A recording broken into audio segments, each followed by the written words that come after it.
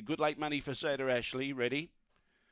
Away, began only fair. Poor Earner from the inside began well, but Fabro's got speed and moving up on the outside is Coolong Bear. But in the meantime, Benny Turpin saw the gap and shot to the lead and is looking good. In second placing is Fabro, trying hard, getting up on the inside. Soda Ashley will be a favourite trifecta. Behind those in third placing, Coolong Bear, Flying Luna, and out the back, Poor Earner. But Benny Turpin gets home for the late male follower. Second, Fabro. Third was Soda Ashley. Fourth was Flying Luna. Behind those, Coolong Bear, and the last one home was Poor Earner.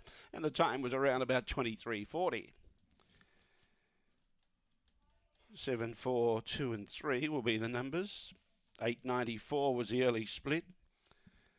And 23:39 was the official time. 23:39 at 7, 4, 2 and 3. The run home was 14:45.